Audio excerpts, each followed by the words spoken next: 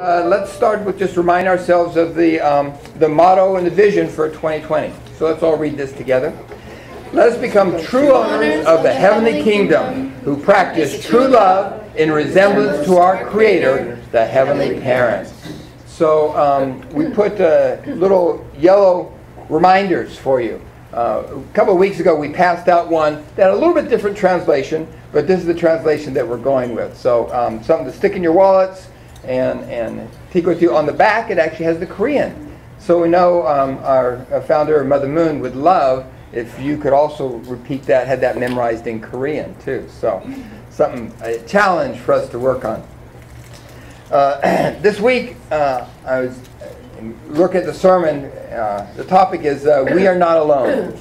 So I was thinking about talking about aliens and life on other planets, but I decided instead I would talk about more the feeling of being alone and loneliness.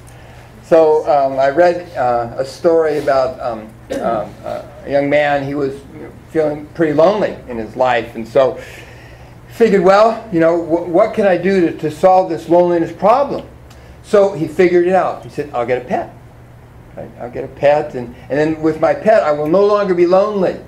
So he goes to a pet store, but he said, I don't want just a regular pet. I don't want just a dog or a cat or something. He said, what kind of pet can I get? So he's talking to the store owner, the pet store owner, and eventually the pet store owner, well, I got a really amazing centipede. So he said, a centipede? Wow. I bet nobody else has a pet centipede. Just me. So he bought this pet centipede, took it home, He was quite happy with it, talking to it all the time, this and that. And then in the afternoon he said, well, I'm going to go out and get a hamburger. So he asked the centipede, hey, you want to come with me? I'm going to go get a hamburger. He didn't get any response. So then, he asked it, I'm going to go get a hamburger. Do you want to come with me? And still no response. Well, he goes and he puts his jacket on and he comes back over and he peeks down inside the cage, and he says, I'm going to get a hamburger. Do you want to go with me? And the centipede looks at him and says, hold on, I'm still putting on my shoes. So, centipedes have 100 feet, right? So that's a lot of shoes to put on when you want to go out.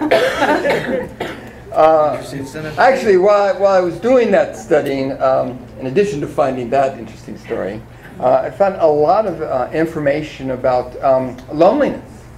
And actually, this comes from a social relations and mortality research study that was done by Brigham Young University back in, I think, a couple of years ago.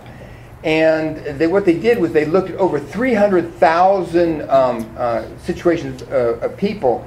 They looked at studies that have been done, like maybe 30 or 40 different studies, and they brought them all together to run an analysis of it. And they were looking at loneliness and social relations and how that affects our life and our health and our well-being. And they found that when they compared loneliness, people that reported that they were socially isolated or felt lonely, that it would actually, you could predict which people were more likely to die earlier, more frequently, even if you compared it with other things. Like, so what are some of the other factors that usually cause an early death? Like heart attack, or people smoking, or people drinking a lot, stuff like that. Well, they found that loneliness could effectively predict how early people would die, same as alcoholism or people that smoke 15 packs of cigarettes a day. 15 cigarettes a day. Same level of that's interesting, that people actually die of loneliness. It contributes to people's poor health and lack of loneliness. In addition to that, there's other factors, like you talk about people being overweight or maybe not getting around, maybe sitting in front of the TV or the computer too long. Those are also strong predictors. Well, loneliness is a higher, more accurate predictor that someone's not going to live so long than if they're overweight or if they don't get around and no exercise. So loneliness is actually something not insignificant in our lives. This is from a director of this Center for in Chicago University. And he did a research and found out that the rate of loneliness in America has doubled from 20% in the 1980s to 40% of people in 2010 report feeling lonely, being lonely. And that's, of course, our technology has been a big part of that. You can get so much satisfaction from talking to someone on your Facebook. How many friends do you have? Well, I don't know how much that satisfies our craving for real human interaction. In the study, he also wrote, loneliness, I'm just reading from him, loneliness is the feeling of social isolation or dissatisfaction with your relationships. It's not just about whether others are around you. It's whether the ones around you are those that you can trust. So we know that loneliness, there's a difference between lonely and being alone. Because actually being alone and solitude actually sometimes is quite nice and quite healthy and quite good for us. But the feeling of loneliness is really a feeling of that we're rejected or alienated or separated from other people. Closely related to a feeling of lack of love. Not being loved or feeling unloved or uncared for. Also, the fact that feeling nobody cares about me. Poor me. Nobody cares about me. All these things are the descriptors of loneliness. So, if we think about it, loneliness can make us do bad things. Peer pressure is one of the powerful sources. I don't want to be different than everyone else. I want to be accepted. I want to be loved by others. So peer pressure works using that power to get us to do sometimes things that we wouldn't normally want to do. You're in school and everybody else is doing something that you don't really want to do, but because everyone else is doing it, you don't want to be rejected. You want to be part of it, and each of us feels a little bit of a lack of love. I want to feel loved. I want to feel accepted. I want to be part of this. And so it can motivate us to do things that maybe we really wouldn't want to do if we were making a clear choice. So the important thing in dealing with that is we need to get grounded in feeling loved ourselves. Because the core of our life, the reason that this loneliness effect happens is because we are designed to be in relationships with people. We are designed to be with others. It's the way God made us, is to be with others. So remember, I'm going to have you practice this again. What does everybody want? Joy. And how do we get it? True love. We get it through the true loving relationships. Meaning giving and living for the benefit of others. Making a positive difference in other people's lives and having other people making a positive difference in our lives. Well, the challenge is, especially in this kind of world where we have different standard, especially as church members, than people in the world, it's easy to feel isolated, to feel separated from others. But we have a long tradition of that. Actually, when we look at the Old Testament and some of the biblical figures, there's some people who had some pretty serious loneliness problems. Isolation, rejected by people.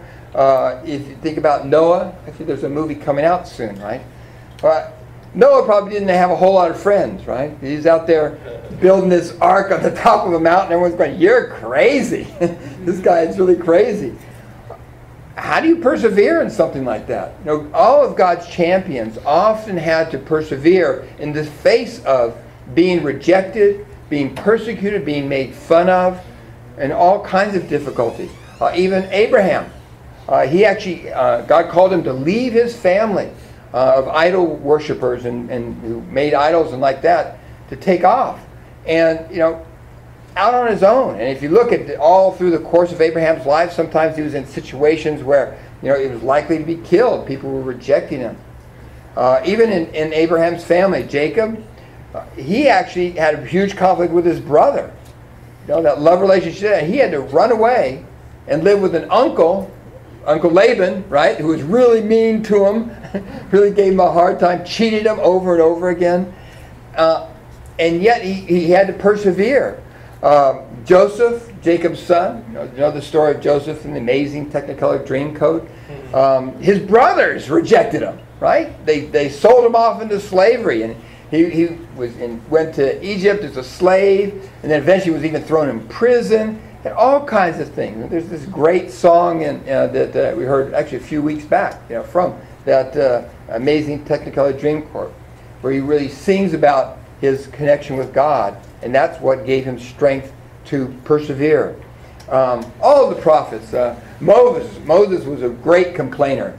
Actually, you can read a lot of his stories. Complains all the time to God. Oh, I can't do that because it'd be embarrassing because I'm not a good talker. I don't want to be in front of people. And, oh, don't worry, I'll give you your brother. He'll help you out. So all these people and the prophets, if you read many of them, they complain a lot. They were rejected by people. They were persecuted. They had a horrible time. Even King David, the book of Psalms is filled with his poems and poetry. And a lot of it is him just complaining to God about nobody likes me, nobody loves me. Actually, let's read this this is from Psalms 69. He writes, "For I endure insults for your sake." He's talking to God. "Humiliation is written all over my face. Even my own brothers pretend they don't know me. They treat me like a stranger. Passion for your house has consumed me, and the insults of those who insult you have fallen on me. When I weep and fast, they scoff at me. And when I dress in burlap to show I'm sad, to show sorrow, they make fun of me. You know of my shame, scorn, and disgrace. You see all that all my enemies are doing. Their insults have broken my heart, and I am in despair. If only one person would show me some pity. If only one would turn and comfort me. But instead, they give me poison for food, and they offer me sour wine for my thirst." Ouch. So, anybody feel like that last week? Yeah, sometimes at work, sometimes at school, sometimes at home, sometimes, we have these circumstances and situations in life, especially when we're trying to hold to a higher standard. We're going to be challenged a lot and confronted a lot. But this isn't the way God designed it. God does not like this situation. God did not create us that way. In fact, God's original intention, his original design for us, was that we would be one human family connected to each other through bonds of true love. So our first connection will be with God. One heart and mind with God. And when we know God as our loving parent, then we know that everybody else around us is our brother, our sister, our family. And God's love is meant to be expressed through those relationships. That's what we want. We all want joy through those loving relationships. We all want to feel lives of fulfillment through the practice of love. But we're not living in that kind of situation. God's ideal was broken and lost due to the fall. So all of human history has been God's work and effort trying to heal that, trying to bring that back. All those people that we named off, that may be really lonely, sad. Who's the most lonely of all? It's actually God. Because God lost God's children with the fall. So God understands loneliness even more deeply, more profoundly than any of us do. Here's from Father Moon's words about God's heart. "Can you imagine how profoundly God's heart was broken at the death of Adam, who was to establish an everlasting family and accomplish God's great endeavor of creation? How could he feel that everything had gone wrong in the way that it did? Even after 6,000 years, 6,000 biblical years, God has not recovered from the shock of Adam and Eve's fall." This is truly one of the most profound understandings from the unification principle and from Father Moon's teachings, is to understand the heart of God, to understand God's intention and design for us, God's love for us, and God's heartbreak that God can't be intimate in every aspect of our lives. So God's original design was that our connection with God would be the foundation for our connections with everyone else. So when we're relating to the people around us, we connect easily and comfortably because we have a common base, a common connection of God, our loving Heavenly Parent. Now that hope has been educated and brought throughout the religious traditions. If we look at Judaism, first was to understand God as our master, a loving master, the Lord of creation. And then Jesus brought us to a much higher level of understanding, really relating to God as our Father. And then Father Moon and our true parents have brought and nurtured our understanding that God is our loving parent, our Father, Mother, God, who loves us and cares us and suffers and grieves at the sadness and the hurt of God's children. Well, unification principle talks clearly, and it starts out even in the very beginning chapter, the hope that God has for this world, the ideal that we're all striving for, is a world of true love and true peace. Here's from the unification principle. In this vision of the ideal, everyone will adore and serve God as their parent and live in harmony with each other in brotherly love. It is human nature that when people wrong their neighbor for selfish ends, they suffer more from the pangs of conscience than they benefit from the enjoyment of the unrighteous gains. How much more would this be true in a society where people who actually feel that God, who transcends time and space and observes their every act, wants them to love each other? This is what God wants. God wants to be intimately part of our lives, wants to have that loving relationship, and to know that we're designed to love each other. We are designed for relationships of love. Well, the point of this sermon, the point of everything, is we are not alone. Even when we feel so lonely and heartbroken and hurt by the circumstances and the situations that we might be dealing with, we're never alone because God is that loving parent who wants so much to be present in our lives, wants to comfort the children. And what parent doesn't want to make it better for their kids? Even when I was talking to my mom about, I'm having kind of a struggle for the sermon this week. She's filled with advice. Oh, well, how about this? And how about you try this? It's just what we do as parents, right? As parents, we automatically want to give advice. Sometimes it doesn't work so well. When we talk to my daughter on the phone, we'd say, she's, oh, this has happened. The first thing that's out of our mouth, oh yeah, well, you should do this, and because we want to fix it, we want to make it better. Why? Because we love, because we care. So, core to this power in our life is the presence of God in our lives. So, what can we do? Here, just to emphasize it, from 1 John, it says, we know how much God loves us, and we've put our trust in God's love. God is love, and all who live in love live in God, and God lives in them. And as we live in God, our love grows more perfect. So the key to that is our loving relationship and experience with God. Here's how Father Moon puts it. Love only works when you have a partner. This is the basic rule of the universe.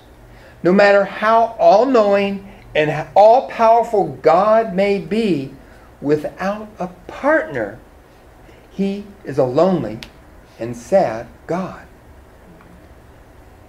So God is lonely and sad, looking for partners of love, looking to each one of us.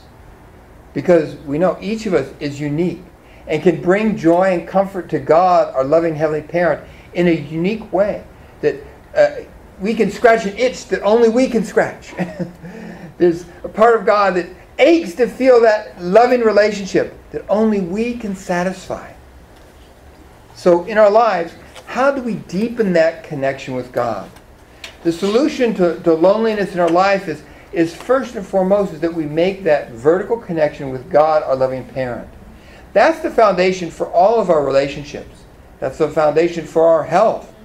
That's the cure for loneliness. So even we're alone, even we're isolated from other people, even we're alienated and rejected by people, we're never alone. Because God is always there. The problem is not that God isn't there, is that we are closed to receiving God's love. Our hearts and mind are not open to receiving God who's desperately knocking at the door, banging on our lives, saying, please, please let me in. I love you. I love you. I care for you. Please let me be part of your life. How do we do that? The first thing we have to do is we have to invite God's presence into our lives. We need to make a conscious decision and invite God, not just, the beginning when we invite Christ into our life, and rebirth, but that's just the beginning. We're inviting God to be part of our lives all the time. Not just when I come to church. Okay, God, I'm going to church. Please come with us. No, when we're going to the movie, when we're doing anything we enjoy, when we're living our lives, let's invite God consciously to be part of our lives. Let's open our hearts and minds to feel God's presence all the time, at any time. If you think, when I look to find joy in my life, what am I doing?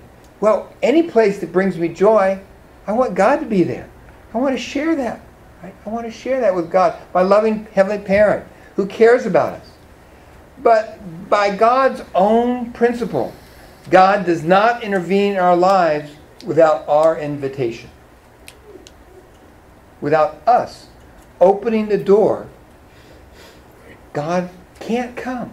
No matter how desperate God is, and God is very desperate to embrace the children. But because we keep the door closed, God can't come. So first we need to open up our hearts to invite God's presence.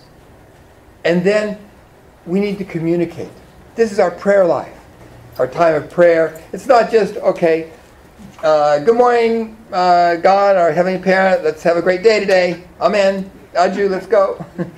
And then time for dinner. Okay, thank you for the food. Amen. Those are important because it reminds us all the time that God's part of our lives.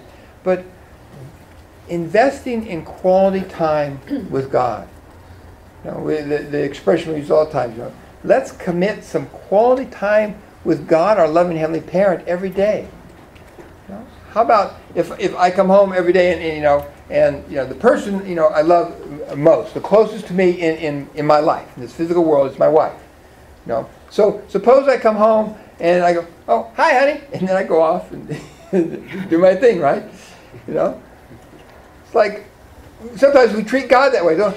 Hi, God. Hope you're still there, taking care of me. Talk to you later. Sometimes our kids do that to us, right? We love them so much and we care so much about them. And they're kind of like, okay, fine, thanks. But God is that loving parent who's always there and always trying to reach out to us. But we have to open up and we have to invest time. So, we all probably have a favorite thing. You come home from work or from school or whatever, and you've got that thing that you really want to do. Maybe, there's this game, and I'm on level 17. I got to break through level 18, or that soap opera that I'm watching. What's the next episode going to happen? Or that TV show, or reading a book. What's the next chapter? There's all these things that we have in our life that we really enjoy. That gets us going. Well, one of those things should be time with God. We should actually look forward. Oh, I have my quiet time now. I can sit my quiet time under my tree in the backyard. I have a tiny backyard. We have a little strip of grass, but there's a tree. I can sit underneath my tree and look up at the stars. That quality time that we invest with God and communicate and share and commune. This nurtures God's presence in us. When we invest in that kind of quality time, when we invest in our relationship that way, then that presence becomes more real, more substantial in our lives. But it takes our investments, our communication, our investing time in the things that are important to us. I make it a condition. I'm going to pray. Well, yeah, okay, that's good. Let's do our duty and make those conditions. But our time with God should also be that thing I'm looking forward to. just as much as that soap opera next episode. The cliffhanger, I want to find out what happened. We should be anxious to have that quality time with God. So, inviting God in, spending quality time with God, and then study. As Unificationists, we're definitely a study church, right? Let's study every day. The Korean term, hundake, right? For every day, we get up, we study, gather and study. Because we need to be continually growing in our understanding of God. This is why reading the Scripture and filling our minds with heavenly perspective is so important. To understand God more deeply is when we study and we see how God revealed God's love and heart throughout history. Particularly we look at biblical history or Scriptures. We can feel and grow in our intellectual understanding about God's love through our investment of study. And that's something that we have to invest time in. We need to commit ourselves to. In addition to inviting God in, spending time with God, and studying about God's Word and God's truth, we need to be people of action. This is where God really likes to be with us. Really finds joy in our activities and our actions, especially when we do things that create a common base with God. When we do actions of goodness for the benefit of others or making a positive change in the environment around us, God gets so excited. God is so happy to be there with us. So we should look at what we do in our lives, the actions, the things that we do. Am I making God happy? Is God happy to be hanging out with me right now? Is God finding joy with what I'm doing? Look at our lives. This can serve as a guidepost to us in terms of what's healthy, where am I going to grow the most? Is God happy to be there with me? Am I inviting God? Am I opening my heart to God's presence in all these circumstances? And then finally, when you have something that's really great, something that you really enjoy, like that movie or that song or the soap opera or the book or anything, what do we like to do? When you find something great, what do you want to do? You want to share it. You want to share it. God's love, the great thing about love, sometimes you feel, I've only got this much love. If I give any love away, I'll run out. I don't want to run out. I gotta keep getting it in. But the truth is, if you have this big pot of love and you just keep putting love in, well, here's an exercise I saw Rev Thompson do the other week. Okay? So it's a meditation exercise. Okay, so everybody sit up straight. Sit up straight. Okay, you can keep your eyes open, but if you want, you can close your eyes. Okay, now take in a deep breath and hold it. Breathe in a little bit more. Good. Keep holding it. Breathe in a little bit more. Good. Keep holding it. Yeah. That doesn't work, does it? It's got to, whatever comes in, it's also got to come out, right? So with love actually grows. The power of give and take. When love comes in, and when it goes out as well, actually it becomes more healthy, more vital, and it grows. So we need to share God's love. Through our actions, through our activities, through the educating, teaching, sharing insights about God. We need to help the world understand more deeply God's heart so that people can find joy in their relationship with God. So that people can find fulfillment in their lives. We have so much to share. Well, I'm studying, I'm becoming so smart. So what if I'm so smart? If I don't, number one, apply it to my actions, and number two, share it with others. So others also can experience that joy and happiness. This is why, we're all called to witness. And there's different ways that we witness, but honestly, being a genuine person who shares the great experience and knowledge that we have. We have something precious and wonderful we want to share with people. Let's be people who share and give. This is where we're going to deepen that connection with God. Find that base, that solidarity. This is how those Old Testament figures and these prophets who suffered incredible persecution could survive. It's because of their connection with God, our Heavenly Parent. We nurture that connection. Invite God in first and foremost. Pray. Spend quality time in communication with God. Study. Enrich our understanding of God's work and God's providence.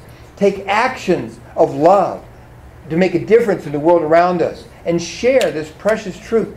This is where God becomes a solid rock in our lives. And as we go out, we can be a benefit, a positive influence in the world around us. I want to conclude with a couple of verses. This is from the New Testament, from, again, 1 John.